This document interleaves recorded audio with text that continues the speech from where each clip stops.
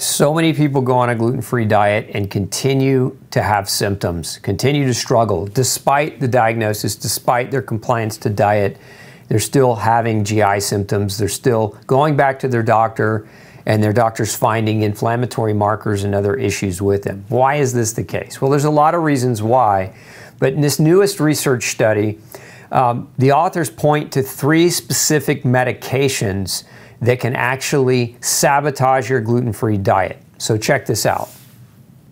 This study, published in Alimentary Pharmacology and Therapeutics, had this to say: duodenal injury persists in some celiac disease patients despite gluten-free diet and is associated with adverse outcomes.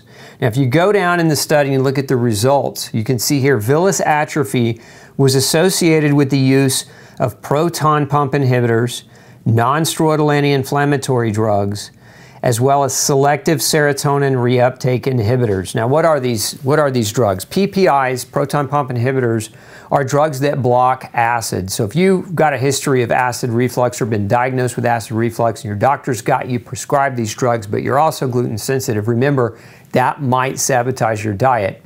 Number 2, if you've been prescribed non-steroidal anti-inflammatories, drugs like Celebrex. There are also over-the-counter non-steroidal anti-inflammatories like ibuprofen. Naproxen is an example of an NSAID. These medications strip away the lining of the GI tract. So it's been known for quite a while that these drugs aren't good for the gut. But again, persistent symptoms in people going on a gluten-free diet who are using this medication. And in that third class, the SSRI class, those drugs are antidepressants, but they're also sometimes used in patients who have chronic pain. So they're sometimes used as pain management medications, especially in diseases like fibromyalgia. So if you're on an SSRI like Prozac or Paxil, you want to take note, if you are gluten sensitive, these medications may be perpetually increasing your GI tract damage.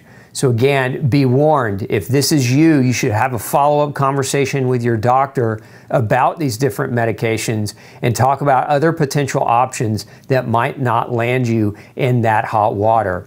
Now, you should also check out, I've got a video right here on how certain blood pressure medications can mimic celiac disease and gluten damage, and another video on how many different medications can destroy the GI tract. You're going to want to be aware of all those, so check those out.